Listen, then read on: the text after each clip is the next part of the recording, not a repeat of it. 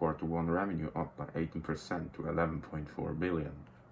Oracle Corporation announced on Monday that its revenue in the first quarter of the fiscal year 2023 observed an annual rise of 18% to reach 11.4 billion.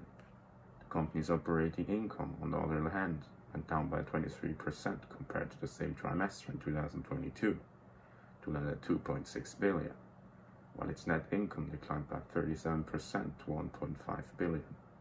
Meanwhile, diluted earnings per share, EPS, worsened by 0.34% to 56 cents per share. This is the first quarter we owned Cerner, and they just delivered the best revenue quarter in their history. We expect Cerner to do even better in the coming quarters as we develop an all-new suite of healthcare cloud services, Oracle Chief Executive Officer Safra Catz commented.